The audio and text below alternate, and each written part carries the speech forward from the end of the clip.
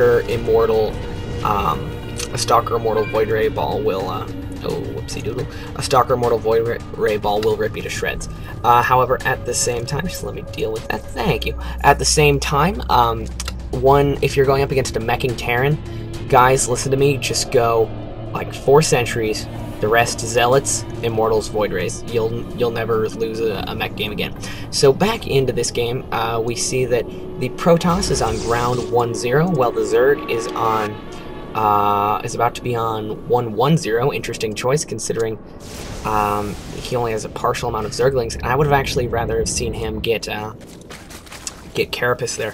A handy trick on this map especially, charge up your Void Rays on these destructible rocks. Not only do they open up an alternative attack path for you that forces the Protoss, or that forces the Zerg to cover multiple areas, and here we can see some lovely harass by the mutas. Not only does it open up a multiple attack path that the Zerg is forced to cover, but even better, it charges your Void Rays. So that is a 2-for-1, just like if you have a queen standing here waiting for creep tumors, have it attack these rocks. Sure, queens only do 1 damage per arm against the rocks, and it'll take 500 hits thus. It doesn't matter, alright? You can still gain something from it. Now, I don't know of continuing to get Void Rays. I mean, a Void Ray Stalker Colossus Ball is probably what he's going for eventually, but until he gets on 4 base, that's a little bit impractical, and with these mutas out, it's going to force him to either get some Phoenixes, enough cannons to really prevent them, or he's going to need to get Blink Stalkers. I think Blink Stalkers are an excellent unit in any situation. In any matchup, they're good to get. I think Blink is an underused thing because you don't see a lot of stuff melting the Stalkers. You're wrong. Everything in the air is weak to Stalkers. You care to know why? Look at the Stalker. The Stalker does 15 damage versus armored and is armored itself. What this means is, as it's armored itself versus things like Phoenixes and Mutalisks, their damage is reduced because they're armored, and because they do extra damage versus armored versus things in the air that are armored, say battle cruisers, carriers, or broodlords. The first and the last actually are the only ones you're going to see during play. They're good against that as well. So Stalkers are a great all-around unit, and with Blink, they're super mobile. Now back into the game, we see that Kid's Jiba is currently on. He's currently upgrading his range damage as well as his total armor, and he is currently ripping this ball to shreds. He should really pull back his sentries here, and he needs more Stalkers in this. These Immortals could do a lot of damage if the Zerglings didn't run them down. Oh, he actually ignored the Zergling, or he actually ignored the Immortal there. What you really want to do is you want to kill the Immortal with the Zergling, so that way it can't deal damage to your roaches. But this is a really big force, and some good force fields there, but great burrow underneath the force fields. Meanwhile, back home, I'd like to see Kid's Jiba, first off, spread these Overlords out. He should have done that before. Second of all, have your Overlords be vomiting creep. There's no disadvantage to creeping up a bunch of expansions. And finally, he should be taking his 4th right now. Alright, he is applying pressure, he has map control, he has an upgrade advantage. He's also using Mutas, and he's using Mutas to harass all 3 bases. Set up your 4th, you have the control, you can creep it really easily, and then you get to take the center of the map. Alright, there's no problem there. You have enough Mutalisks to easily give you map control, and Mutas do that instantly. However, these Mutas are about to be intercepted by some Stalkers there. Now, if these Stalkers had Blink, they could have just blunked down here and killed a bunch of mutas, but instead he chose to invest in extra gateways. He's getting his Robo support bay, which is good, and he has his Twilight Council researching Blink. Good boy. Now we still have these Mutalisks causing some trouble. In the meantime, back at Kid's Jiba space, he has yet to spread out his Overlords, and he's finally taking his 4th. Back in the upgrade station, we see weapons attack, or missile attack level 2 is researched.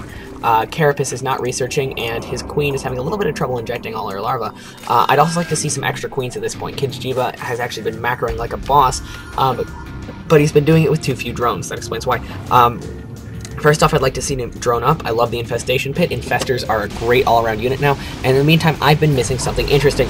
Mutalisks are tearing the Void Rays apart, but in the meantime, the Roaches are going into an absolute slaughterhouse. These are Zealots Zealots counter Roaches, Stalkers counter Roaches, Immortals counter Roaches. However, the Roaches are burrowing underneath the force fields, but at the same time, there are too many Stalkers there for the Mutalisks. The Zealots have a partial surround, and the Immortals are just doing unbelievable damage. 3 kills on that Immortal, 4 kills on that one, and 3 kills on that one. However, there may be too many Mutalisks here to survive. Oh my gosh, is he really pulling back? He has more than enough Stalkers there to take out the Zerg forces, and he continues to pull back. Now the Mutalisks flying into the Stalkers and are just getting ripped apart. However, the Roaches have finished off the Immortal. The Stalkers have Blunk on top of the Mutas. They're looking to take them out so that way they can warp in some Zealots and therefore be, or he's looking to take out the Muta so that the way the Void Ray can reign. In the meantime, back at Zerg's base, he has yet to expand those. He has yet to work up to Hive. He has yet to get any upgrades back here. That fight, he could have just burrowed and run away and then gone back to macroing, but instead he decided to go into an all-out fight. Let's open up the production tab. Or that's the spending tab. Well, that's actually interesting too. We see that the Protoss has actually spent more on economy. Now that could be because he's lost more units, although it is very close. But the Protoss is at a 22 drone advantage. That's very bad for Zerg. However, Zerg does have the upgrade advantage, and that is what will really do it. For any of you who haven't seen Thorzane versus MZ, go watch it. First off, you get to see... Alright, that was for spoilers. If you don't know what happens in Thorzane versus MC, go watch it right now. I'm going to give you 5 more seconds. Alright, in Thorzane versus MC, we see Thorzane, who is, by the way, my new favorite foreigner, sans Jinro. Thorzane beating arguably the best player in the world thanks to his solid macro and upgrades. He did micro some during his battles, but in his defensive battles, he just kind of ignored it and sent his units to attack move. In the meantime, he was macroing back at his base, and MC forgot to get upgrades, and because of that, Thorzane was able to rip him to shreds once he got 2-2. Getting early upgrades is so valuable because it compounds all your units. So if you're Zerg, get early Carapace. If you're Terran, you have to choose whether you're going to go bio or mech upgrades. And if you're Zerg, and if you're Protoss, get ground attack. Get ground attack, get ground armor, and max out on ground, because then your Colossus Stalker Ball will be unkillable. In the meantime, we are watching an excellent battle here. He blunk away against the Mutalisk, but the Mutalisk can fall, and there are too many roaches. He's probably going to win. If he could take out that pylon, he could win the entire game. In the meantime, back at his base, he is chrono boosting out a Colossus. He's not using his warp gates effectively. He's continuing to blink away to get the most money possible out of these Stalkers. He's warping in 2 Zealots.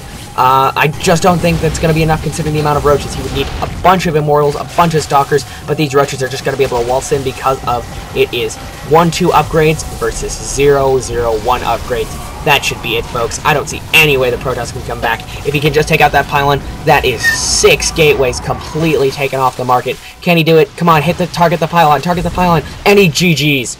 Right there, folks, we saw an excellent game played by Kijiba, fundamentally, micro-wise, and he had an excellent sense of timing there, but he could have macroed a little bit harder, he could have spread out his overlords, and he could have expanded earlier. In that last battle, there was an expansion there, and it would have been great because he would have been able to creep up the entire half of the map, and then off 1, 2, 3, 4, 5 base, Zerg can really sit back and macro hard, get up to Hive Tech, and start getting out some higher tech units. But aside from that, and aside from his Overlord spread and some basic minor issues, he was getting Infestors. Good job. Infestors are superpowered now. Aside from that and some minor issues, Kijiba played an excellent game. This has been Admiral Newkirk casting the High School StarCraft Team League. Thanks for watching, and don't forget to subscribe.